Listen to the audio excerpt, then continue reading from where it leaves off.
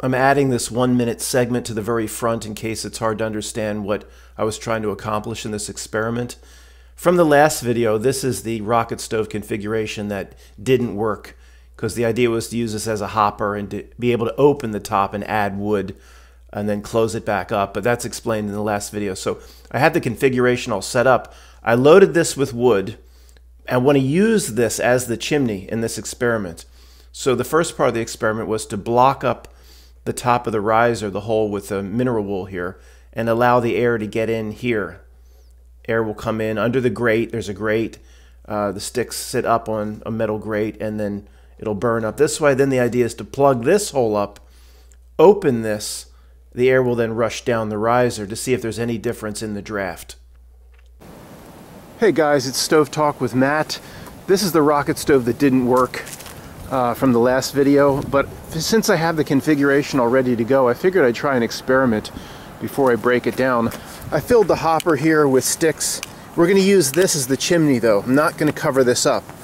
And the experiment is we're going to add air initially from the side here underneath the grate, and then I'm going to plug that hole, and I'm going to, remember I had the reverse flow last time down the riser, and it was kind of like a reverse rockety effect. I'm going to unplug this, and I'm going to let the air come down here, and I'm going to see if there's a difference in the draft between you know, A on the left and B on the right. Okay, this air hole is open. Again, this one's plugged up. Just got it started. We'll give this a couple minutes, then I'll switch it up and we'll see if we have a difference. That's going pretty good. I don't see how it could go any better. Doesn't get much better than that. So I'll plug it and see what happens. I don't notice any difference. I really don't. It's completely plugged up. That's open. It's getting, you know, the same amount of air. It's, well, I don't know, maybe it'll increase. It's definitely not worse. You know, the air's coming all the way down here across the bottom, being injected up under the grate. I don't see a whole lot of difference. Let's see.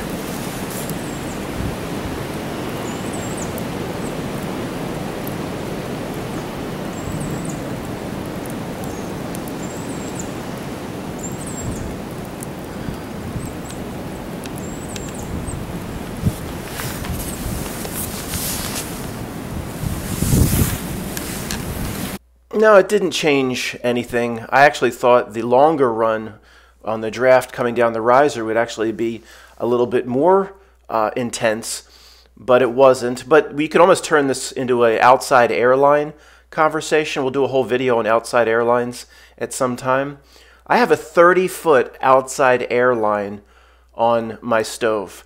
It comes from underneath. It comes from the basement. But people are, you know, under the impression that, oh, the outside airline, you know, just a few feet through the wall, it works great. I mean, I've lit the stove with that outside airline many, many times. You have to be very careful and make sure the draft is moving in the right direction.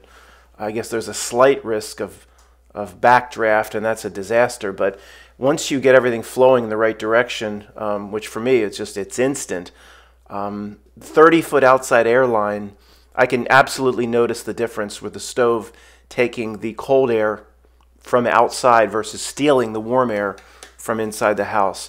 So here it's kind of like an outside airline. It's coming down 4 feet, across 2 feet, and in instead of directly underneath. And you know, again, that's mine's 30 feet long, and I'm absolutely thrilled that I rigged up the outside airline. I figured it would work. And it doesn't take away the performance of the stove at all. So to summarize the last 3 videos, in terms of what I was trying to do, it was a failure. These rocket stoves worked. I don't want to, be unclear about that, but not in terms of what I was trying to do. Trying to be able to open the top up like a Sidor stove and add wood while it's burning. That's what didn't work. As soon as I opened the top up on any of these configurations, and this is the first configuration from the original video, I guess 3 back, where the riser is right on the back of the burn chamber or the hopper. There's no run, horizontal run of 1.5 feet, which some call the burn chamber. This is from the original video 3 back. Every time I opened the top up, the sticks were smoking. They wanted to ignite, but if you don't know the other 2 videos, guys, you see that 2 brick opening, 1/2 brick by 2 brick opening, where the burn chamber enters the riser of the rocket stove. This is not the final stove, of course. It's half broken down. That riser goes up 2 feet. I'm just breaking it down and showing you midway through the construction here what it looks like so you can see the internals. This is not the final stove, of course. Somebody's like, that riser's too small. Well, yeah, I know. It's being broken down or taken apart.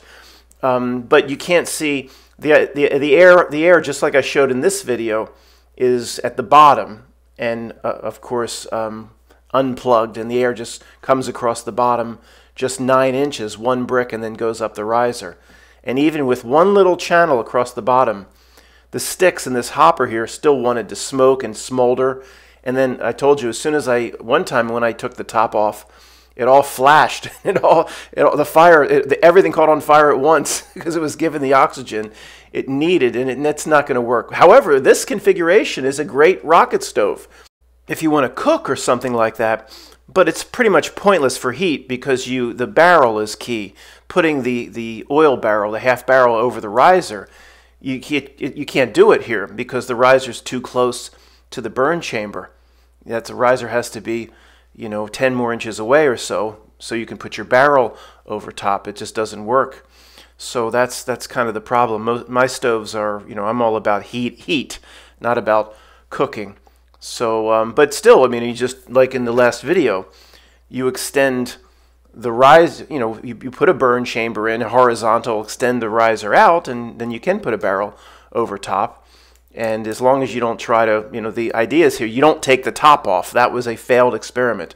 But if everything is sealed up and you add a little door from the side, and then it'd be a great little rocket stove. In fact, I'll just close with this. My pet peeve, guys, is how complicated some of these videos seem to make it for somebody that's new at this. I mean, this is all you need. You can just add some bricks, and if you want to push that riser out far enough away so you can put your barrel over top, all you have to do is stack bricks and cut a few halves with a cheap wet saw. Harbor Freight has the tile wet saw for $45. It cuts fire brick no problem. Fire brick is very soft. But people that don't know what they're doing watch these YouTube videos and they say, oh, I can't do it myself. Someone will construct these batch boxes, right? Oh, you have to, all these angle cuts, you have to have a V at the bottom of your burn chamber and all these angle cuts. No, you don't. No, it doesn't do anything. It's 1% increase. And, oh, the riser, oh, you have to have these little V's, these little angles at the riser. So, no, you don't. You have to create a vortex. It has to swirl around. No, it doesn't. You can stack bricks literally in 4 minutes and make this, and it works. There's no smoke. It works fine. What else do they do in the batch box configuration? The percentage, and people will even come to this channel and they'll say, Matt, it's 1 to 2 to 4, or what? It doesn't. Blah. You don't need those ratios. Come on, man. It's not, all you got to do is stack bricks like this. If I was literally making a rocket stove for my home here, I wouldn't cut it so close on the flames getting into the riser. It's only a half brick by 2 bricks. There are fire bricks are 9 by 4.5 by 2.5. I wouldn't, this is like a batch box port, but it's tiny. I was like, oh, you got to have your port exactly at a certain inches. Bullcrap. If I was doing this for my home, I wouldn't cut it so close. I would be 1/2 brick by 3 high, just to let the flames come into the riser a little bit more easily to avoid any sort of backup. I was trying to accomplish something here. That's why the entrance to the riser was very, very small. Again, in this experiment, it was 1/2 brick, fire brick, by 2 high. If I was doing this in my home, I would simply go 3 high. Matt, doesn't your port have to be exactly this many inches in it? No. Don't you need to put little angles in the riser so you get the vortex? No. It all works just fine.